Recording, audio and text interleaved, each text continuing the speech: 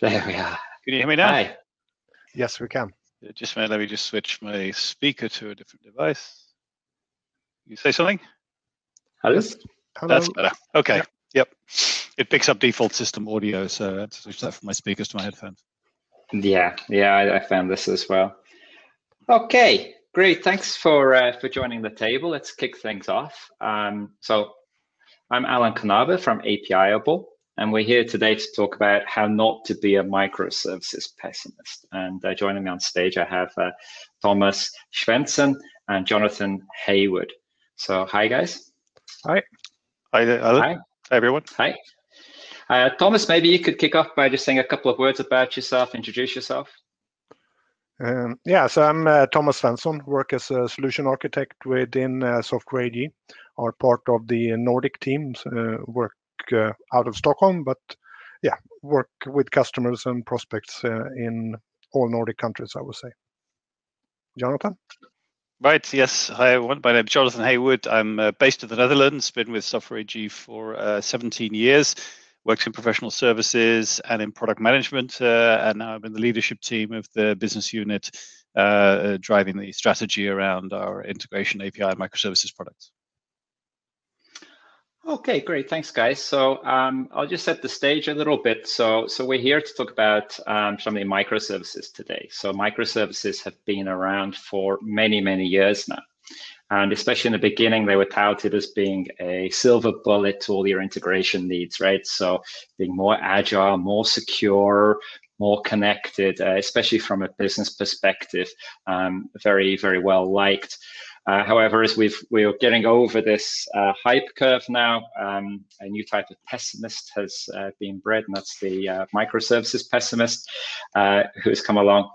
And their perception is that things haven't gone as well, and we're here at this table today to talk about how is that versus the reality? Okay, what's the reality of the situation with microservices, and also about how we can implement microservices to address the business challenges, and from a business perspective, how we can get those in as well. So that's what we're here to talk about. I'll ask the audience, please, to please post some questions in the chat there. We'll try and get to the questions. In the meantime, we had some questions raised by the guys joining, so I'll start with those. So great, let's kick off then. So in some recent research by Svensson, they found that 90% of C-level executives found or said that they were using microservices. Whereas if you go down a level to mid-tier IT guys, they said that only 68% of these guys said their company was using microservices. And what do you think that difference shows? Well, I think, it's quite an interesting one, because you're asking essentially the same set of companies whether they use microservices, and apparently there is a reality gap there between sort of senior management that probably think they're using microservices or have told their IT guys to use microservices, but maybe in reality there's the realization there that microservices is difficult. Maybe they've tried something, maybe they've piloted something, but they don't really feel that it is there and that it is productive. And I think that is also related to the, let's say, the hype around microservices, the high sort of expectations that senior management has, particularly, of course, all of the poster child companies like Netflix and Amazon and Google that have become big on microservices, but have also been doing it for an awful lot longer than the average company. I think that people are sort of underestimating the mindset change that is needed, and the fact that you need to sort of go back and really take baby steps to work out where the value lies, rather than trying to do things across the board and sort of boil the ocean, I suppose. Right, but have you actually implemented any microservices, and how did they weigh up against your expectations, and did you have any challenges in building microservices? Well, I think that's be very interested to hear those sort of things from the audience, the people that are part of this. What we see, of course, is that very few organizations start from a greenfield. there's always going to be a large basis of existing applications out there, whether they are standard packaged applications or they're custom applications that have been developed over the years. So of course you need to work out how to now leverage microservices within that sort of environment. And what we see is that organizations will find, at least with our customer base, will look for the right use case, one that fits, one where they can start to get a feeling for the value of microservices, get a feeling for the technology around it, but let's say without the pressure of massive business success or failure, certainly on the early project. So I think that the key is finding the right places to start with that and to become familiar with the technology and the changes in organizational requirements and so on. But I'd be interested to hear from the experiences of the other people in the audience as well. Right, yeah, please post in the chat there. And one of the biggest challenges of using microservices, how do you handle thousands of microservices when you have them?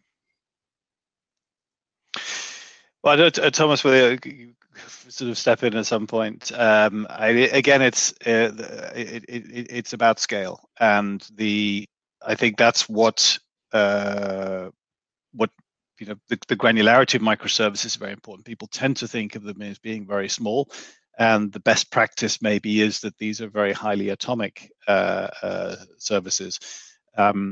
But in reality, people will still get some value out of separation and what maybe some people call mini services, which at least you're making steps away from the monolithic architectures of the past and getting separation of concerns. But at least keeping things manageable in that phase. And maybe, so, Thomas? Yeah. So, and maybe to add there as well is that, of course, that, as you said, Jonathan, getting thousands of microservices, of course, that could be a challenge because the microservices will have dependencies on each other, and if you have problem or getting problems, you need to have possibilities to really figure out where is the problem, where do I have the dependencies, really get the monitoring, the traceability, really to understand how the different things work together, and really have the possibility to, when you get problem, to really figuring it out. So I really think that's a key thing as well. I think one of the things that we've also seen with that is that microservices are often sort of, let's say, technical building blocks, and it's sometimes difficult when you're managing a landscape that to relate them to the business functions that they're supporting, relate them to the apps they're supporting, putting them in the context of the apps that they're supporting. And you know, as you said, Thomas, that the dependencies there and what's the impact of issues in a microservices landscape is people find that challenging to manage. Right, and you also end up with like microservice spaghetti, right? And all the interdependencies there, right? That's what I've seen as well. But you know, how do you prevent that from becoming too complex, right? You know, we've all seen these implementations of microservices where it's just, you know, every developer is creating 10 microservices a day. How do you prevent that from happening? Well, I think that's where obviously management platforms do come in, and of course there's technologies like Service Mesh, of course, you know, were built around Kubernetes to manage those things, but often providing this meta layer on top that can provide application context and in grouping, managing, and deploying microservices rather than at a more deep technical level can be valuable. And also, I would say another thing is maybe that I know that one of the analysts at Gartner typically asks the audience, do you think governance is good? And of course, everyone really says that they like governance. But if the next question is, do you like to be governed? And of course, most of the audiences are actually saying no. So, but you really need to get a mix of that. You can't really give everyone total freedom, total flexibility to really do whatever they want to. You really need to make sure that people are working together, that they are following certain rules, guidelines, and things like that. Well, that's an excellent point, Thomas, because of course, the promise of microservices, one of the founding principles is that developers can choose their own implementation stack. So you're not exercising governance at that level. You're giving them freedom to implement, but yet you've got to provide governance in the areas where it is important, like security or like resource protection in these areas. And I think that's you're right that let's say the pessimists are worried about anarchy and complete free-for-all, and you get back to the days of everybody writing point-to-point interfaces and things like that without any control. Yet you've got to find the balance between that and very strict governance where everybody has to follow the same guidelines. And I think that the microservices principles are definitely right. But as people realize, you're never going to be able to follow it completely in according to the textbook, and the balance is finding the right way to navigate amongst that. Yeah. What about, for example, Kubernetes as a microservices platform? How does that fit into this equation? Well, Kubernetes is an orchestration framework for microservices, but in itself, it is a sort of fairly low technical level. It provides the basis for being able to interact, but when it comes to things like the registry and the orchestration of connectivity between it, that's when service mesh technology comes in. But the question is even service mesh technology, which sits on Kubernetes, is even that sufficient to provide the frameworks that are needed, or is there still more on top of that? In fact, that does happen to be one of the areas where some of the capabilities that Software AG provides with App Mesh really is the sort of, let's say, the next layer on top of service mesh to ensure really that developers can focus their time more on what the microservice is doing rather than a lot of sort of technical things around it. Because what you find is when you start using microservices, because these frameworks are still, let's say, relatively immature, you'll spend an awful lot of time dealing with connectivity, registry, security, getting app context, and all of these type of things. We provide that framework on top that allows you to focus more of the developer time on actually where the business value is and what the business cares about. And in a way, it's a sort of a similar curve to what may have happened in the past with with enterprise service bus or those type of technologies 10, 15 years ago, where you want people to focus on the data mapping and not have to worry about knowing the protocol of every application that you're connecting to. Yeah, that reminds me of that. We had a question from the audience coming in, and they said, well, how many API services is too many? How long's a piece of string? I think that's the thing. And in fact, if you think about, well, even without microservices, if you just think about managing anything at scale, with the right technology and the right frameworks, you can manage things at a much higher scale than you thought possible. I mean, if you asked many years ago, how big is when does a database get too big, or when does a file get too big, you keep pushing the boundaries on that. And I certainly think that as technology matures, you will be able to manage larger landscapes of microservices with a same-size team without chaos ensuing.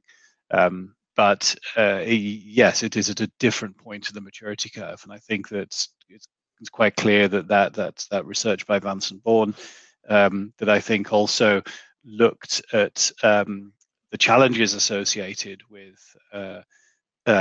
that people see with implementing microservices, that just maturity, but also the skill set are also seen as significant barriers. So it's not just it's not just a technological thing, but people are also realizing that there's maybe a different skill set required as well.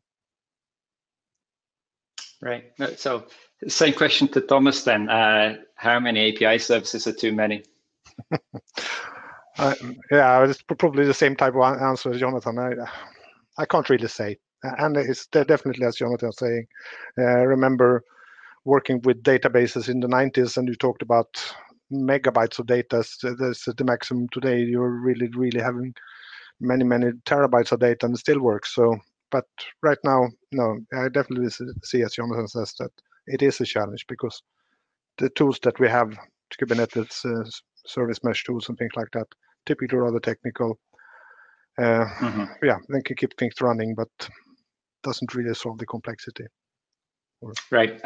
I guess it depends upon the actual domain who's in charge of those microservices, right? You know, they create enough to, you know, get the job done, and the things that they need to do. So another question to the audience then. Basically, if you have any more questions, please feel free to step and ask some questions now.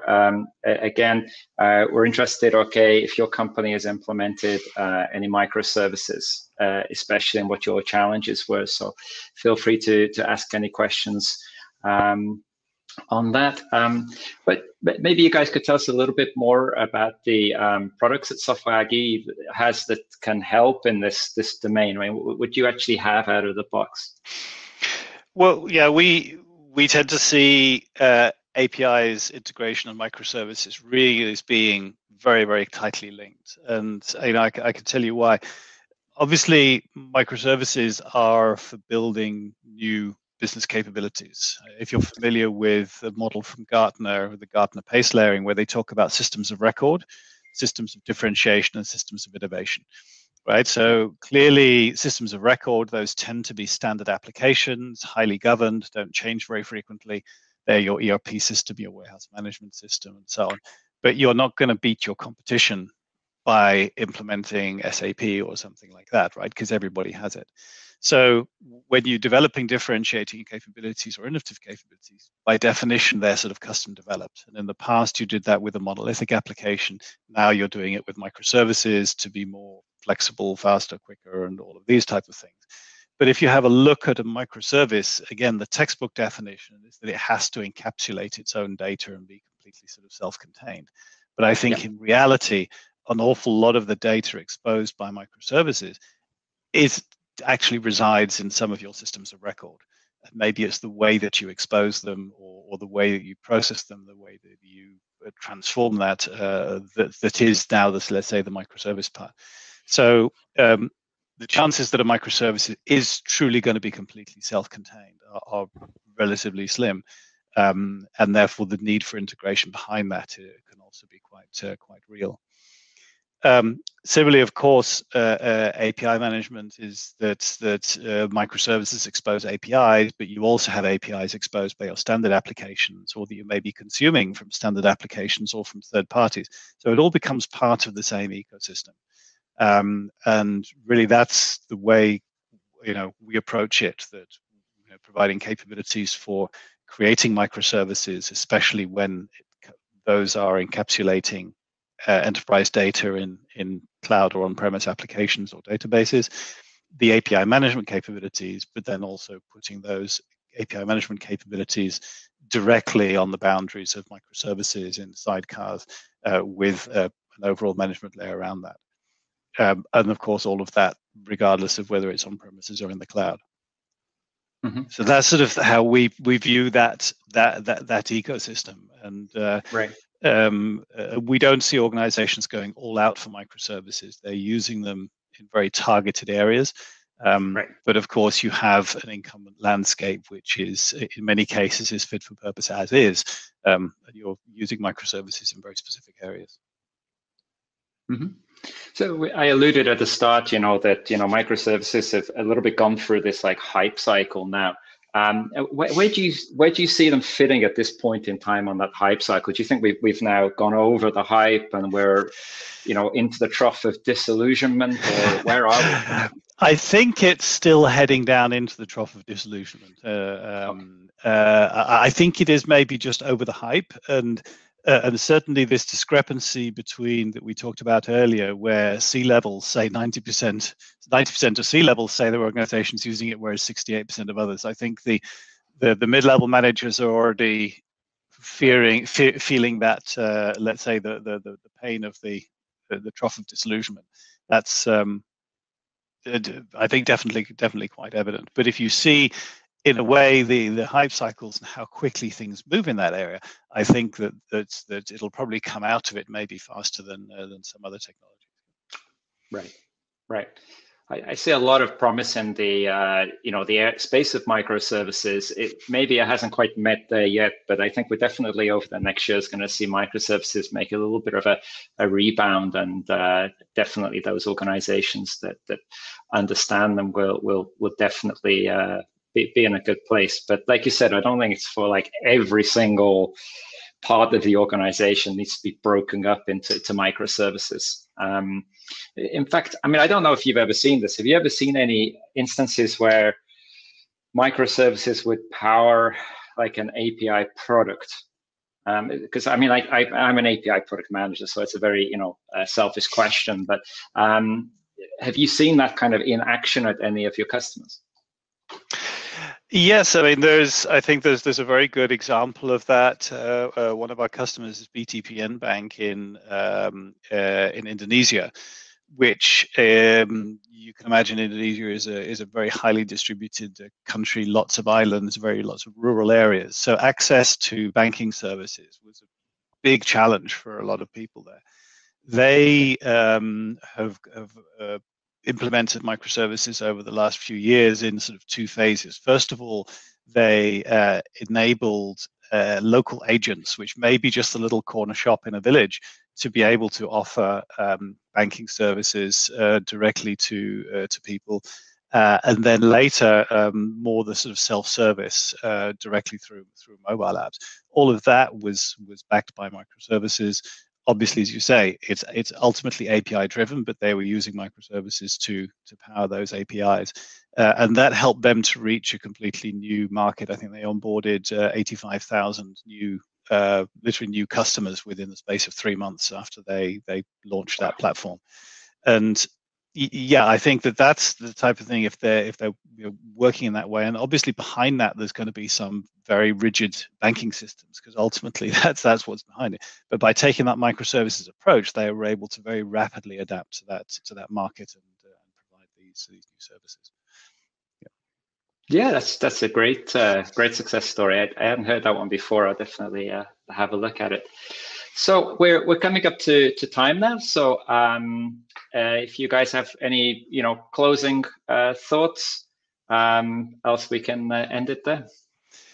Well, I think one thing I'd like to recommend. You've heard us talk about pessimists, and we recognize this sort of perception difference between senior management and maybe the realists in the IT department that know how difficult it is.